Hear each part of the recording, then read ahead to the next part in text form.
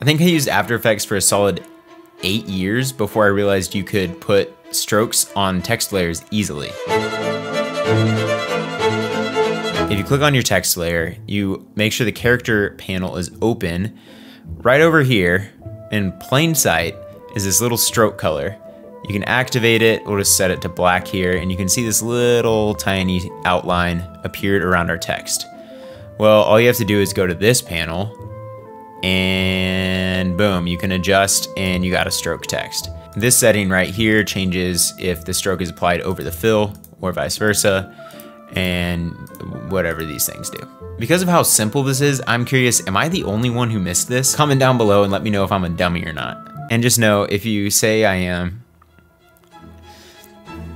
my feelings will be hurt.